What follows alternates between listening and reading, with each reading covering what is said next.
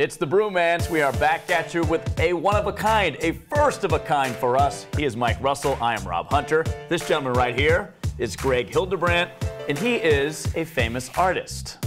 So he is here in Phoenix, where we live, to be part of the Barrett-Jackson auction because he sells his artwork there and people buy it because he's famous for pinups. But he's also famous for other things, too. But let's start, Greg, if you don't mind. Tell us about your pinup art that you do here at Barrett-Jackson. Well, I paint pinup girls which are more retro, like the stuff that I grew up on in the 40s with Gil Elfgren and Alberto Vargas. And they're mainly girls with cars or planes or, you know, any kind of a automobile, a moving device of some kind. Mm-hmm. And Rob has a Honda Accord with like 300,000 miles on it. Is that kind of what you're getting into? I painted a couple of girls on Harleys. See? Yeah, so as a matter of fact, I've had at the show, the pictures, that is. Nice. And I have original art there, my paintings, and I have metal signs that we print on, all my paintings on, pinup girls, and giclées, collectible, more high-quality prints, and I sell original drawings also. So that's what, but they're more, I can't say it, they're not like, what can I say, hustler type pinups. Right. You understand They're me? classy. They're more, Yeah. I'm actually wondering, will you paint him as a pinup? Well, geez, Look at this. It's like sucking your gun a little bit. Oh, There you go. I already have the moves, so I think we're okay with that. I might have the chest for it. Yeah. So now you have an amazing story that started with, it was sort of prior to, but I think most commonly known is your story starting with Lord of the Rings. Yeah. So you started with the Lord of the Rings calendar? When was 1976. it? Okay. But before that, the way I got that job, Tim and I were doing art. I had a twin brother. He died 10 years ago. We worked together on everything since we were little kids. But we had illustrated everything in New York City down to a toilet training book. What was that like? Let me ask you about that. Very dull and very boring. You know what I'm saying? Yeah. Did the kids sit on the potty? Yeah. What was that like? Yeah. Well, I didn't want to be like, you're sitting there drawing it, like, all right, I'll just draw a kid on the toilet and go, exactly. Okay, I'm done. Yeah. But the pediatricians doing the book were so stickler. All the hands had to be in the right positions. It was crazy. We said, I'm sick of this crap. So let's go on and do something better. Yeah. We want to do movie posters. So I'm jumping ahead. Jump around. We went to Ballantine Books, who was doing the Lord of the Rings. Okay. They printed the Lord of the Rings in this country from the Ellen Unwin estate, and they were looking for artists to do paintings of the rings that wanted to interpret it. So Tim and I responded to the ad that they put out, and we went to Ian Summers, the art director's office, and they gave us the job. So we did the first poster in '75, which was printed for a '76 calendar, and that kind of like put us on a map and gave us a global fandom. And I looked at one of the images that you and your brother did of them, and if you look at Gandalf, it looks like the Gandalf from the movies. It does. And if you look at the Yeah, well, that's a whole other story. Yeah. Well, maybe round two. Yeah, round two. Yeah. Exactly, round two. Okay, so from there, now we're at '76. We know that is about the time Star Wars is coming out, but you kind of had dabbled in the movie posters prior to that, right? Yeah, well, here I'd been in industrial art of filmmaking since I was 18 years old. I had done animation, I'd done live action photography, I'd done some documentary filmmaking, but as far as movie posters, you know, short resume. I dabbled. Yeah, it was like a whole bunch of stuff. But I'm all over the place. I like to do all kinds of stuff.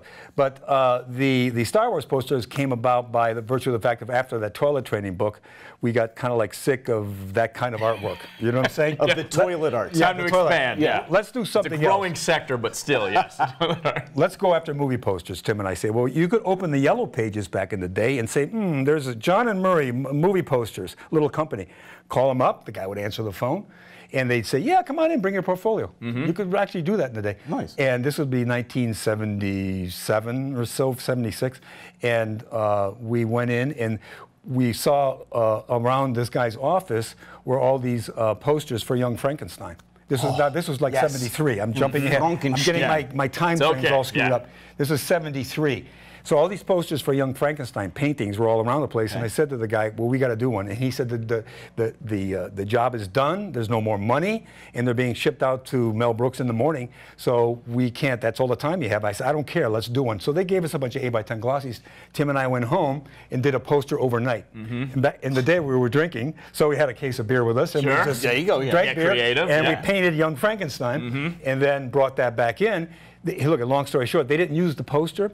This was 73, but they remembered us fast work we could do. And in '76, then when Star Wars coming out, they called us and said, "Hey, we have this science fiction movie." These guys hadn't even seen the film yet, right? Yeah, so just a bunch of space wizards with sticks and whatnot. Yeah, they didn't know. So they said, "We need a poster."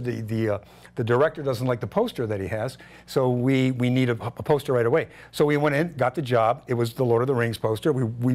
We did it in 36 hours. 36 hours. Brought it back in, and boom, the rest is history, as they say. We got swept up into this mania of Star Wars. That's great. And you had no idea. I had no idea. I didn't know what it was. I didn't know what it was. And it's every kid now, like everybody that's our age knows it, and now Mike's kids know it. It's that famous image where Luke, who doesn't really look like Luke, more on that in a second, who has the lightsaber kind of up like this, and then here's his sister Leia next to him, which at the time we didn't know was the sister.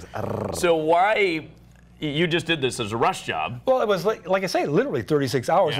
But when we left there with all these photos, they gave us a bunch of glossies and and everything. They said, "Look, don't worry about likenesses on the two principals because nobody knows who they are." Right. Oh, so it wasn't. Yeah, they didn't care. Mark Hamill, nobody knew who nobody Mark knows who they are. was. So you don't. Boom. We just. You got the hair color right, but you had the rush job, and it got. So was there other? And yours got picked, or was it like you're the only one? That was it. That was it right there. Very cool. And the rest is history. Yeah, it was crazy. And so the mania, you can't remember. It was insane. We got just pulled up into this craziness. What was that like? What was that? It was fantastic. The phone's ringing. We want jobs. Everybody wanted you to imitate Star Wars then. Sure. You wanted all kinds of space stuff and everything. Right. It was great. He's painting me as Han Solo next, so we'll be good. Greg Hildebrandt. You can catch him at Barrett Jackson Auto Auction right here in Phoenix, right here in Scottsdale, excuse me. And you can go check out all of his art, a lot of it's there for sale, and a lot of your great stuff, and you'll be painting live as well. Thank you so much. It's been a great pleasure meeting you. Did the Star Wars poster. That guy's Greg Hildebrandt. His website is right down here. You can check it out as well. He's Rob Hunter. I'm Mike Russell. Until next time, cheers.